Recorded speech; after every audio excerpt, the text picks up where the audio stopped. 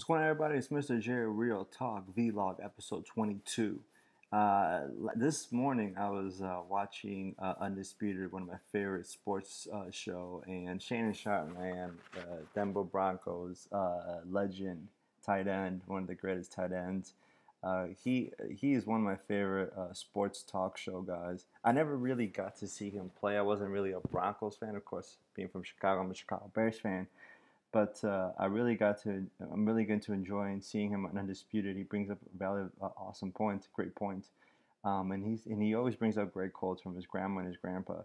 And this one he says, which was a good one today. You know, the tree that's leaning the furthest doesn't always fall first. You know, he was kind of making he talked about this on today's conversation about the Cleveland Browns coach about talking about. The NFL players taking a stance, a knee, or sitting down for the national anthem because of what's going on with Colin Kaepernick, what he did last season. And I think it's really a good quote uh, when you're thinking about life. And I take it as, you know, when you think people are going to fall or you think they're going to, you know, fall flat on their face and fail in life, you can't always assume that they're going to fall first, because if you're pushing that tree to fall, you may be the one that falls yourself. So don't always push someone to fail. Don't be that person that pushes them to fail, or push someone to get fired.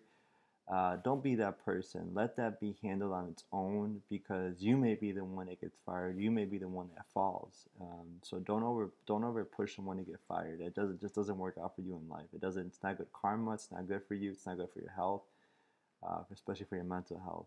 So I'm gonna leave you guys with that one and think about that quote for a minute. So um, make sure you follow me at MrJRealTalk.com on social media. Make sure you check out my Tumblr page, MrJRealTalk.com. Make sure you follow me.